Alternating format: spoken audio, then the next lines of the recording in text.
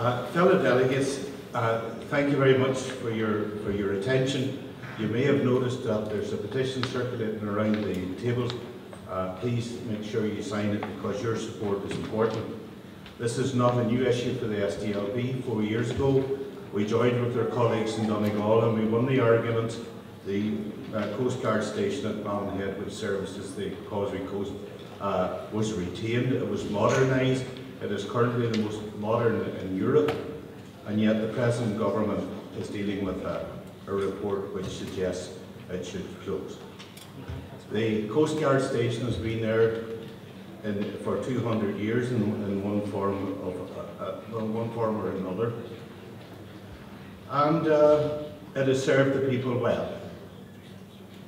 Indeed, since partition, during the worst years of the Troubles, the officers of Malin have maintained an excellent relationship with their counterparts in the north, working in harmony with HM Coast Guards, the RNLI, and the various voluntary rescue organisations that have emerged in the intervening years.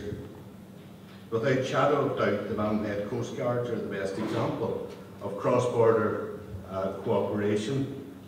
They are recognised and respected by everyone in the north, irrespective of political background. The Coast Guards are highly successful in coordinating the saving of lives because they are professional, they're dedicated, and above all else, knowledgeable about the terrain they manage, and that's of critical importance. Hundreds of people owe their lives to the Irish Coast Guards, and especially in recent years, as more and more people take up water sport. They are a beacon of light, a symbol of hope, and an icon which many people wish to emulate.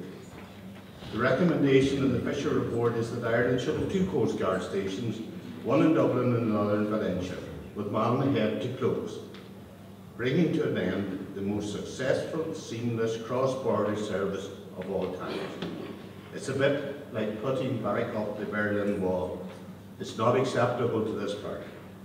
Politically, this proposal is a disaster because it damages the very principle of cross-border cooperation at a local and practical level. And for me and you as members of the SDLP, we reject that.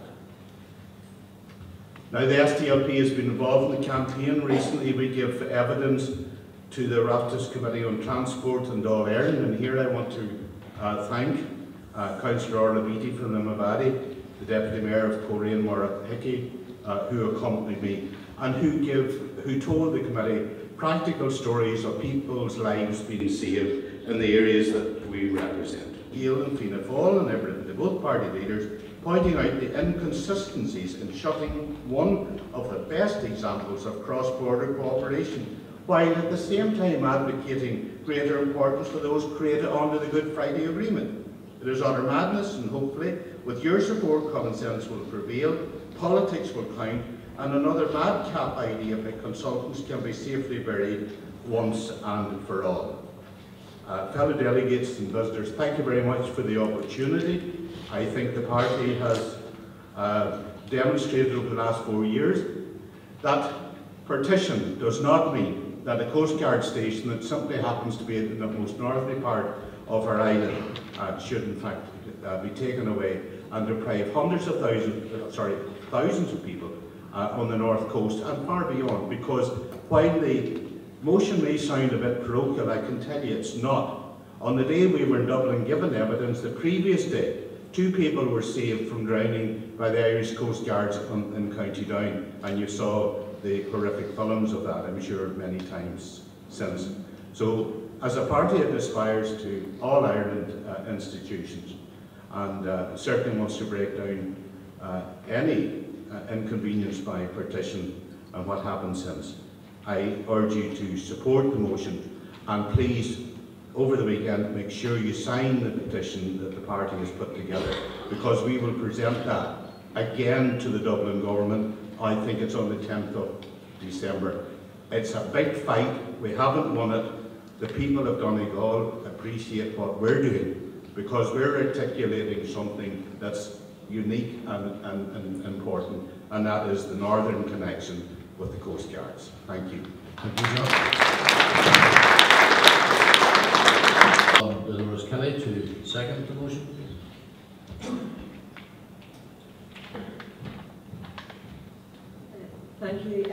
want to formally second the motion and commend John for the hard work that he has given and the leadership and commitment he has shown in putting this at the very highest level, both at the Dáil and at the Assembly. He is quite right to talk about the unsung heroes and all those lives that have been saved as a consequence.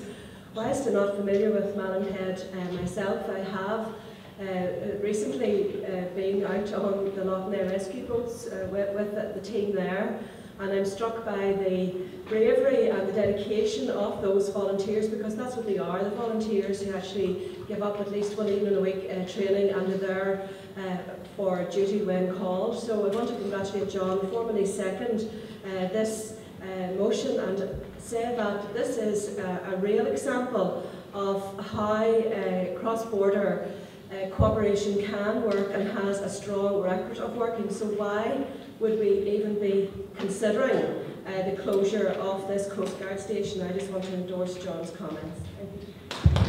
I move then to motion 33. Once again, I call on John Dallett to propose the motion.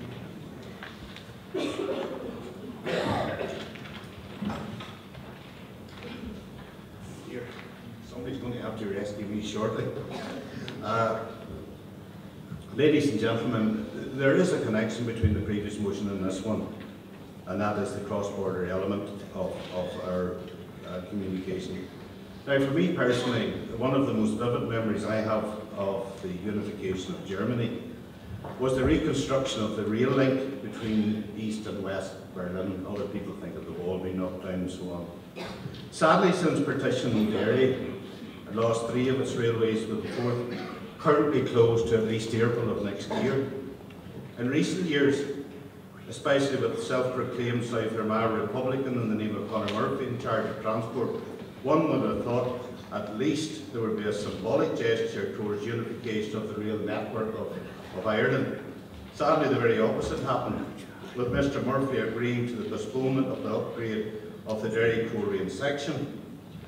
Thankfully, Danny Kennedy, the new Minister for Regional Development, who's no Republican, in years the Republic of Ireland invested heavily in rail transport, and anyone who happens to be in Connolly Station, or indeed in any of the principal railway stations in the Republic, can see for themselves the success there is when the government invests heavily in rail transport. People respond accordingly, and you know what they've performed there, I think, is highly commendable. To be honest, it's a miracle that we still have a railway line to Derry, even if it's currently closed.